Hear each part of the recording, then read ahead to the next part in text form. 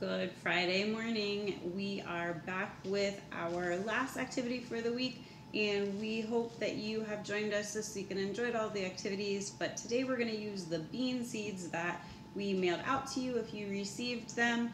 It turned into a little bit of a strive activity for myself because the first ones we sent out, some of them got crushed. So the next ones I had to repackage, and hopefully those made it to you safely without the cracks the second round that I sent out. Today we're going to be planting some bean seeds. So if you are printing out the worksheet for the kids to fill in, at the top you're going to fill in the title of your experiments, which is Ziploc bag plants. So go ahead and fill that in up at the top. And then on your hypothesis, you're going to answer the question, how long will it take for my plant to grow? So how many days do you think it's going to take for your seed to grow? Then I want you in your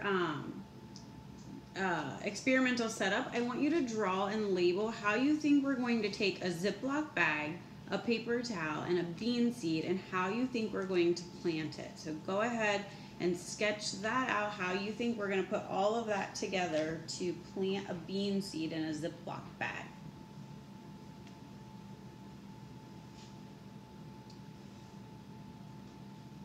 All right, so then what we're going to do is you're going to take your paper towel and you're going to fold it in half. And you're going to fold it in half again. So you're going to have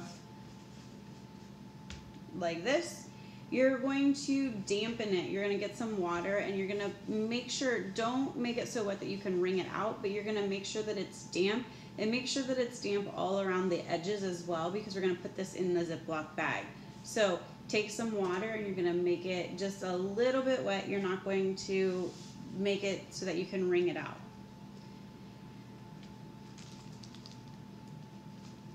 All right, so then once you're done with that, you're going to put it in your Ziploc bag, okay? So you can use any size Ziploc bag. This is just the ones that we chose. So you're gonna put your paper towel in there, and then you're gonna put in your bean seeds. So some of you, if you received them from us, maybe got the brown bean seeds. Some of you maybe got the white bean seeds. They are all beans, so they're just different kinds of beans. So you're going to put that in down at the bottom of your Ziploc bag. You're going to make sure that it's pressed against the water. Parents, if you want to speed this up at all, you can soak the beans overnight. If you want to soak them overnight and then put them in, it softens up the outer shell of the bean. So you're going to put that in. You're going to put your beans down here. You're going to make sure that the air is out of the bean seed and then, or out of the Ziploc bag. And then you're going to close your Ziploc bag. Then you're going to tape this to a window that's going to get some sunlight. So you want to put this in a place where you're going to, the sun is going to be able to hit the Ziploc bag so that the beans can get some warmth.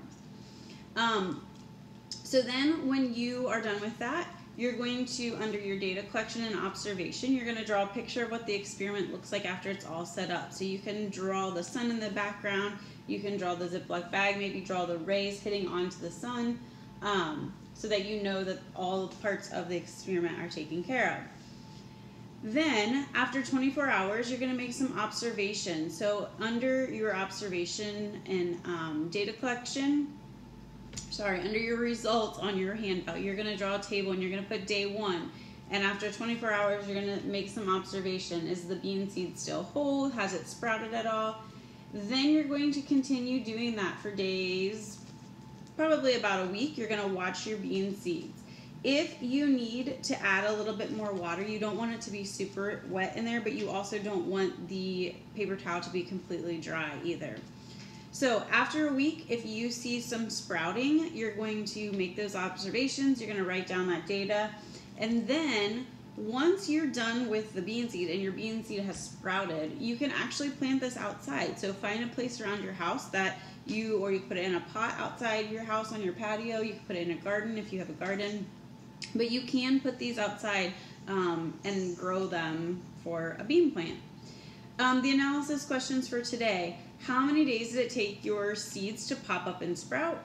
How many days did it take you to see leaves emerge? And how many days did it take to see the roots form? So the root is the bottom part that's going to grow down, and the leaves are going to be the part that goes above the ground. There are a few extensions for this activity. You can repeat it with a different type of seed. So you could try any type of seeds that you have. You could try flower seeds. You could try other vegetable or fruit seeds. You could try it with a pinto bean. You also could put a seed in a bag and just add a little bit of water without the paper towel and see if that affects your experiment. So hopefully this spring you've seen some flowers bloom, you've seen the trees bloom, you've seen some tulips pop up. So hopefully you'll get to see your bean seed sprout as well. If you have not already filled in the feedback form for our virtual STEAM activities, we would love for you to do that. It's on our website under virtual STEAM activities. You can fill that in. It only takes a couple of minutes. Parents, we would love your feedback so that we can have better information moving forward for our programming. Also, go ahead and post your pictures of your bean seeds and hashtag it STEAM with Strive. We love seeing all of your boats yesterday. So make sure that you tag us in it so that we can see your bean seed setup. Also, don't forget that our digital breakout is posted. The kids that have done it have given us really great feedback that they really enjoyed this one. So the missing soccer ball is up on our website now under digital breakouts on our website, which is www.striveacademy.org. We hope that you guys have a great weekend. We will be back on Monday, and we look forward to see you next week. Bye, guys.